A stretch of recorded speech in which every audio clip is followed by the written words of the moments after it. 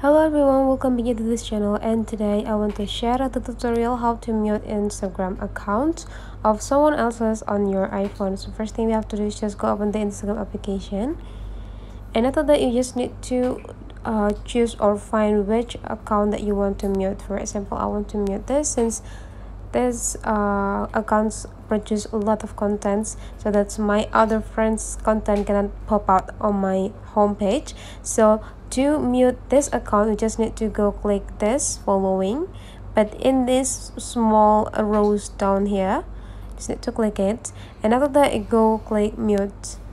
In this mute, you can decide what that you want to mute from this account. If you think that the most disrupting thing is a pause, you just need to click the pause, and you just need to make everything else stay on. But if you also feels that the story is also disrupt you so much, so you just need to click it again.